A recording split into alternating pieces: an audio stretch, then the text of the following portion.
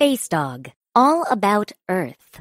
Written by Mary Blake. Illustrated by Sonia Perry. This is Levy, a boy. And this is Spacedog, a space traveler.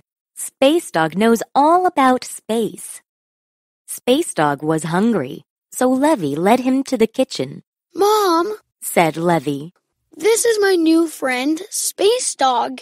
"Oh, hi, Spacedog," said Mom. "We're hungry, Mom," said Levy. Mom smiled and fixed 2 hamburgers, one for Spacedog and one for Levy. "Much better than space food," said Spacedog, licking his lips. "We have good food on Earth," said Levy proudly.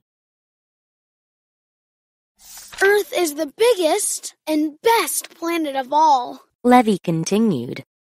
"It may be the best," said Spacedog, "but it's not the biggest." "Earth is closest to the sun. That's why it's not dark here, right?" Levy asked. "No, Earth is third closest to the sun," replied Spacedog.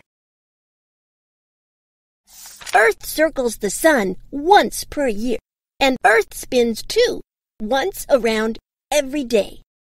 Spacedog continued. "The side of Earth turned toward the sun has day, while the opposite side has night." "I have a model of Earth at school, and it's blue. I wonder why?" asked Levy.